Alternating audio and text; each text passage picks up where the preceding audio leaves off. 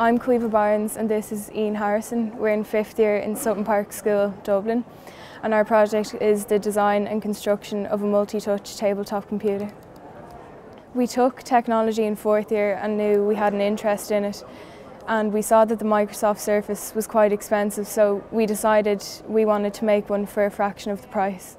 The multi-touch Surface could be used in hotels, restaurants. A menu could come up and people could scroll through and decide on what they'd like to get. It could be used in schools as well.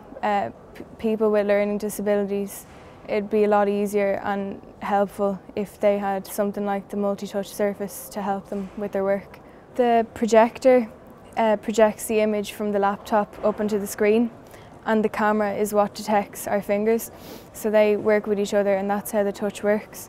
So with this application you can manage photos and videos. So I can move them around, I can zoom in and zoom out. That's how I can manage the photos.